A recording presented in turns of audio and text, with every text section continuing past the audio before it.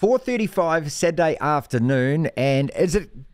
Can I call it a local derby between Moana Pasifika and the Fijian Drua?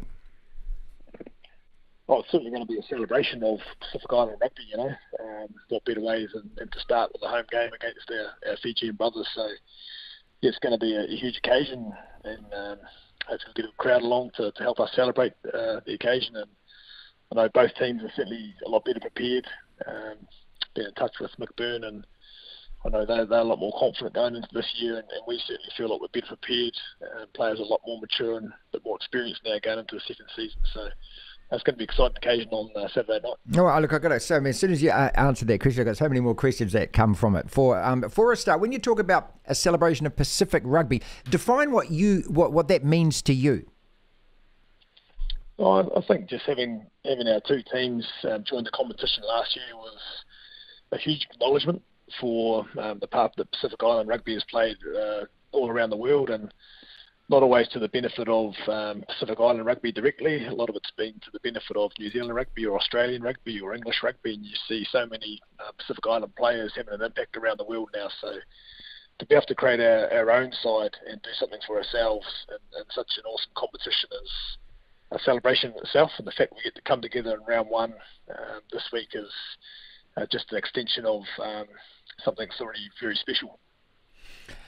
So is prepare? Well, how radically different is preparing this team, as being involved with this team, than your time at the Highlanders?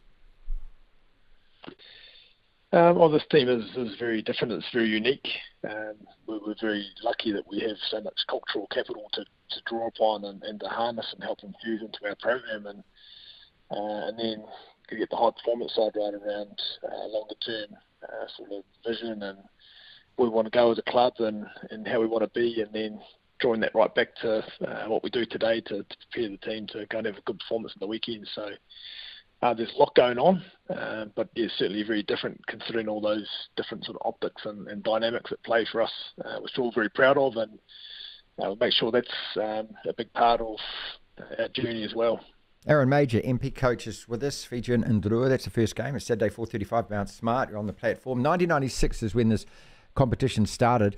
I don't know how much you actively, vividly recall about it at the time, but the Hurricanes were a side that were cobbled together. They were made up of a lot of the what we call the lower echelon sides. They were, the Horowhenua, Bush, Wanganui, had money, all kind of cobbled together. Do you get that kind of feeling in the first couple of years with MP as well, that you're actually you're kind of picking up perhaps not players that other teams didn't want, but you've actually got to make the best with what you've got?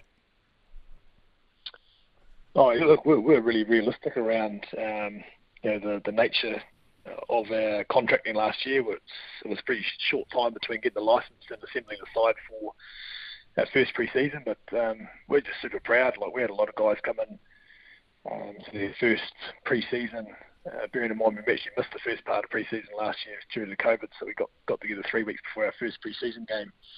But the growth that we've seen in all those players, we feel now that they're all at the level where they can be competitive, and then we could pick anybody in our squad to go and do the job. In reality, that wasn't the case last year because a lot of our guys had made the jump up from club rugby, so we're trying to really accelerate their learning over a short period of time to be competitive against some experienced internationals and some of the best club teams in the world. So it was certainly in a lot better place. But it was a pretty challenging and interesting journey first year up. Look, and some of that has to be about damage control from your point of view as a coach, isn't it? Because the last thing that you want is to go out there and get belted by some of these sides, which are going to be better sides, better resource sides, a lot more experience in the game.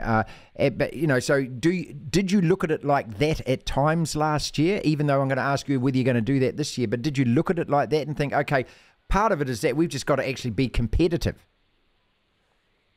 Yeah, that's right, and I think given the context that we're in at the start of our journey, we had to be really realistic around expectations in terms of outcome and managing expectations as well. And I think we probably in terms of scoreboard, we exceeded the expectations for many.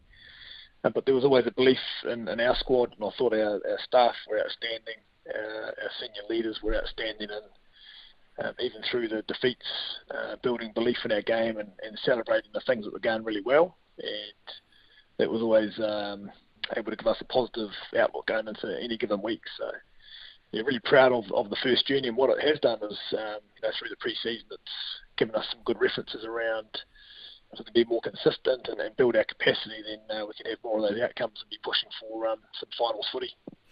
Aaron, I don't know how to ask this question. I'm going to ask it. If it's a bit clumsy, forgive me, mate. But look, I'm just thinking that, when we talk about Pasifika, you're talking about actually different countries, different nationalities, different cultures, from country to country. It's not just throwing a blanket over it and saying, oh, you're from the Pacific, therefore you're all the same.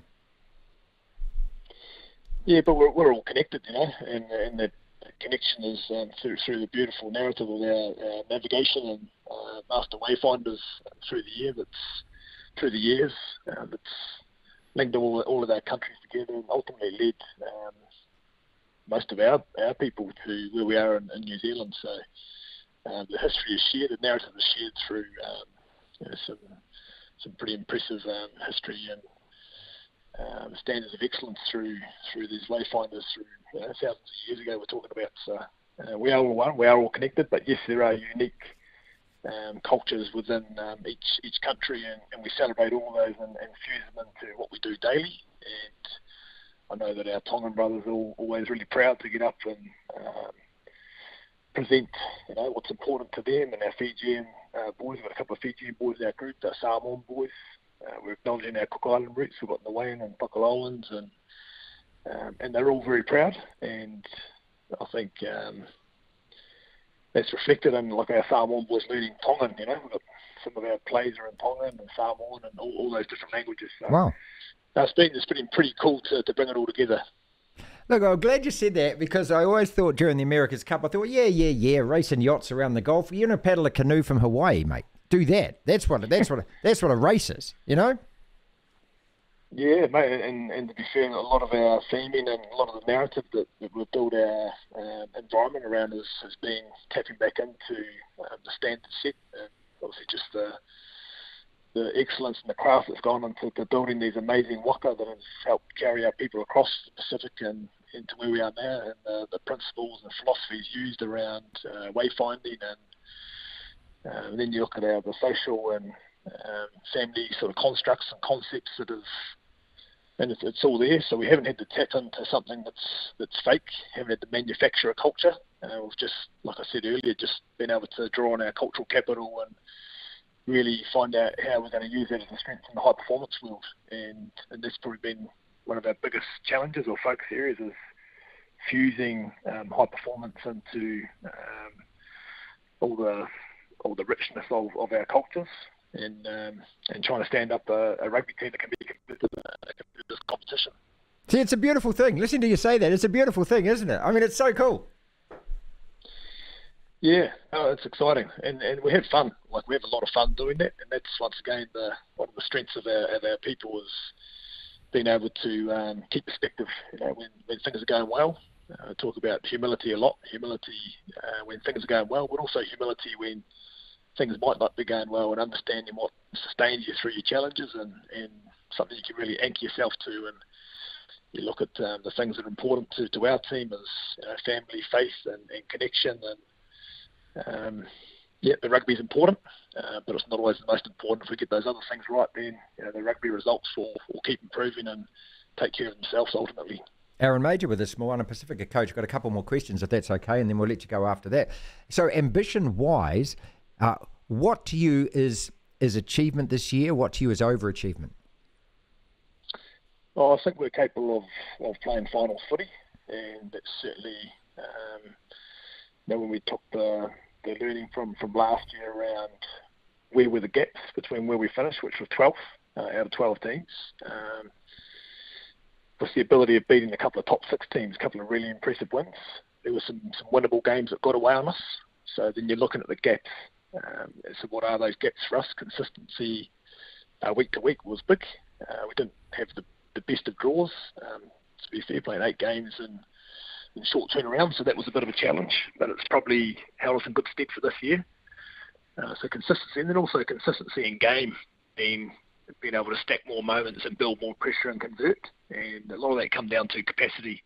Like, we weren't fit enough last year across the board. and our trainers have done an outstanding job. Every man in our squad is in a lot better shape than what they were coming into the first season.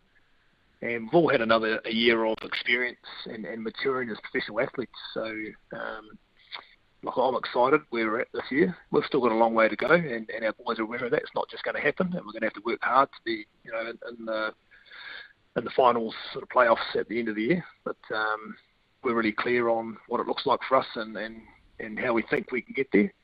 Now it's just about going out and producing, so we get the first crack this week against the Drua and get a real measure. May I say that listening to you, it comes across to me that you feel that this is the right job at the right time right now for you. Is that the case? Oh, mate, I've loved it. Absolutely loved it. Really special group of people, a real team, a real family, and it hasn't been easy. I'd be lying if I said it was easy. There's still so many challenges that we face because we're still trying to establish ourselves as an organisation and put the right structure around ultimately our boys so they can go out and they've got everything they need to go and perform at their best. But through those challenges, there's been so much fun and enjoyment, and to see the growth that's happening in such a short period of time has been really awesome to witness, and feel really privileged to play my part in it.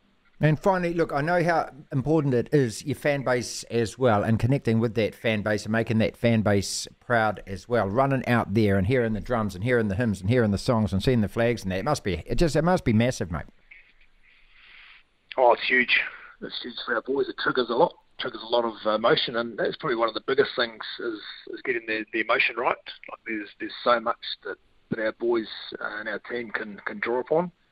But at game day, obviously we want that to come out through passionate actions and through that warrior spirit that's within all of our players, but learning to control that as well, learning to be smart around how we navigate through the game and control big moments is really important. So it's been a big focus around that for our leaders, and I certainly feel we're in a better position to manage games this year, and like I say before, being a lot fitter certainly helps. Well, more power to you, mate. And I know that, as far as I'm concerned, you're everyone's second favourite side, and look forward to watching with great pride how you play this year. All the very best of luck for the whole of the campaign, and thank you so much for your time. Yeah, cheers, Dave. Always a pleasure to chat, mate.